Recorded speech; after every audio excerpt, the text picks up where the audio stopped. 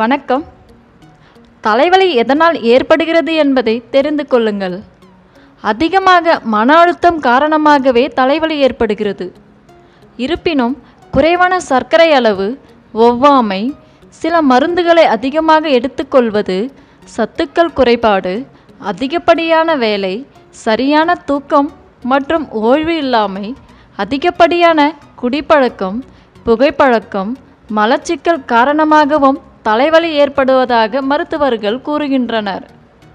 எப்படிப்பட்ட தலைவலியாக இருந்தாலும் இந்த வாழைப்பழத்தோல் நொடிப்பொழுதில் நிவாரணத்தை தந்துவிடும். தலைவலியிலிருந்து உடனடி நிவாரணம் கிடைக்க தலைவலி தைலங்களை பயன்படுத்துவதற்கு பதிலாக வாழைப்பழத்தின் தோலை கொண்டு எளிதில் சரி செய்ய முடியும். இவை எப்படி என்று பார்ப்போம். வாழைப்பழத்தின் தோல், ஐஸ் கட்டிகள், ஒட்டும் டேப். முதலில் வாழைப்பழத்தோலின் உட்பகுதியில் ஐஸ் கட்டியை வைத்து ஒட்டும் டேப் கொண்டு தோலுடன் சேர்த்து ஒட்டிவிட வேண்டும். பின் தரையில் படுத்து நெற்றியின் மேல் வாழைப்பழத்தோலை 20 நிமிடம் வைத்திருக்க வேண்டும்.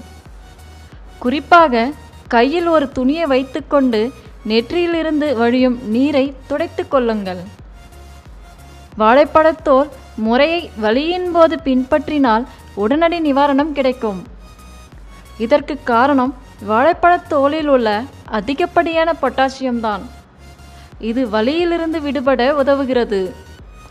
முக்கியமாக ஒருவேளை தலைவலி 20 நிமிடத்திற்கும் மேல் நீடித்திருந்தால் மற்றொரு முறை இதை பின்பற்றுங்கள்.